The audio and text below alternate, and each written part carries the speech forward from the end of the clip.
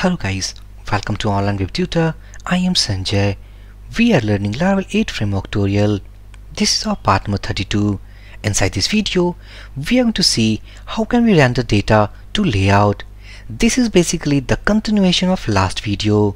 And also guys, if you are looking up the blog articles of PHP Foo, Coordinator Foo, MySQL, WordPress, then you must visit this blogging website. If I back to browser, now here we can see that inside this programming blog articles we have several different categories. Inside each category we have interesting blog topics.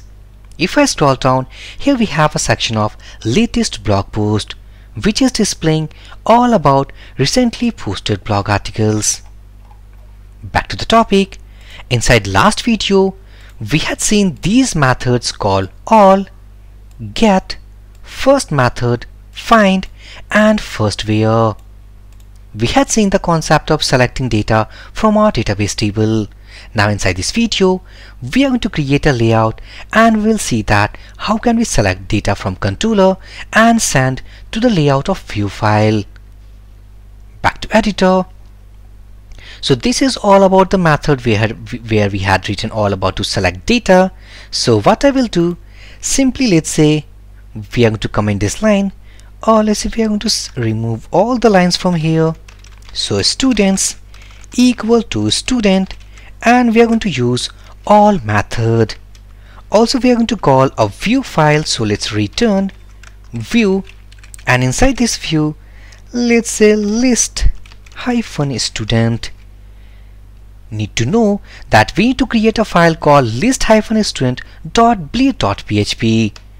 Press Ctrl B, go inside resources folder, views folder, and inside this we are going to create a file called list hyphen students.bleed.php.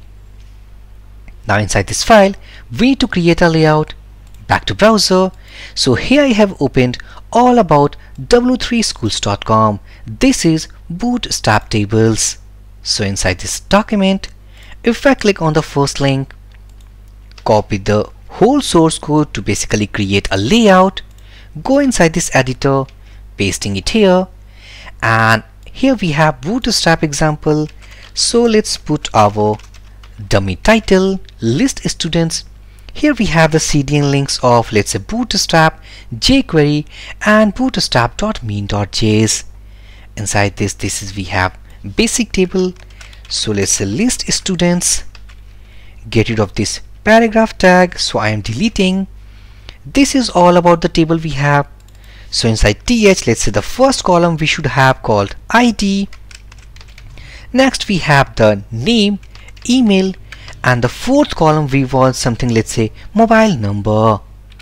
So instead of double email, let's say mobile here, and also get rid of this all tr from here. And next let's pass an ID attribute inside this table tag. So this is tbl list hyphen students, and also we are going to use the data table concept with this table. Go here, this is the official website of data table. So to convert any table into a data table we need to actually import some jQuery files, or let's say some CSS files. So here is the link. I will copy, go here. So the first link I have copied, that is for CSS.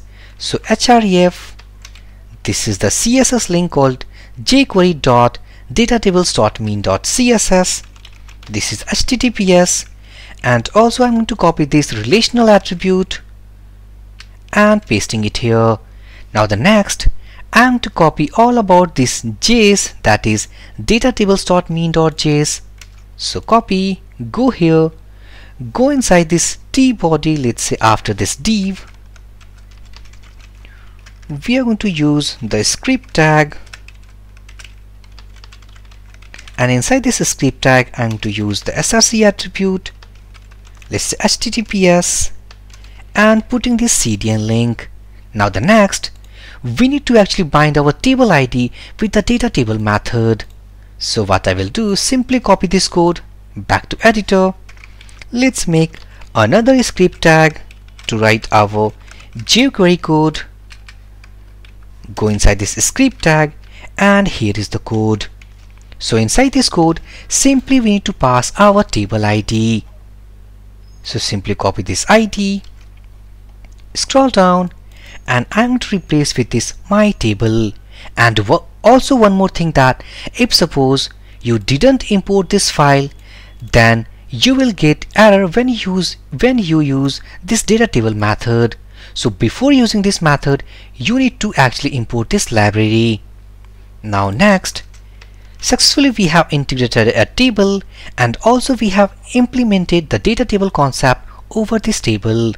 Now the next thing, go here, and for actually seeing that what we have done so far, simply list data, and here view list -student not found. Well, actually it is not founding, so go here again, student controller. So this is list -student, and the file we have created called list -students. So I am adding s here, save these changes, go and reload this page. So this is the table, and click on inspect. Actually I think that the data table is not working. So here we have some error, and error is that because here we have the 4 columns, but keep in mind here we are putting only the 3 TDs. So we need to put one more TD, save these changes, go and reload this page. Now the error has gone. And the next error we are getting all about this CDN link, that is aborted. Means here you will see that this is our local development server, and this is all about the CDN link. So to get rid, back to editor, and inside this layout file I think we have some mistake, because this is our local address, and here we have HTTPS. Actually we missed the colon. Go here, and here we need to write HTTPS colon symbol. So save these changes, go and reload this page. Now we have no error at this console. So successfully now the simple table is now converted into a data table. The next task is that we need to render our dynamic data inside this table. So go inside this student controller, copy this variable, making an array, let's say students, and passing our data back here. Now we can access this variable because we are passing this variable inside this view file. Go here, get rid of this dummy data, or simply let's say we are using our directive, and let's say PHP. We are using our PHP tag. So here we should write actually int PHP. This is not PHP tag, this is PHP directive, and the use of PHP directive in Laravel, it is going to give access to write any PHP code inside this. Also, if you don't want to use this PHP directive, then instead of that we can use for each directive. So let's say that we are going to use for each directive, so int for each. Now here we have now students variable available as, let's say, student. Now go inside that, simply I'm going to cut this tr, pasting inside this between of for each. Inside this static value, making curly pairs, and let's say student, and the first column we should have the ID. So this is all about the ID. Next, inside this second value we have the name, so student name. Next we have the email address, so this should be something student email, and the fourth column we have called the mobile number. So instead of email, let's say mobile. Get rid of this last empty TD, save these changes, go here, reload this page, and as we can see that we are getting all the data what we have inside our table in the form of a data table. We have successfully implemented this table, as well as we have added the data table jQuery plugins file, and also we have converted into a data table format. So in the next video we will see some more different concepts. So for this video session guys, thank you for watching and have a great day.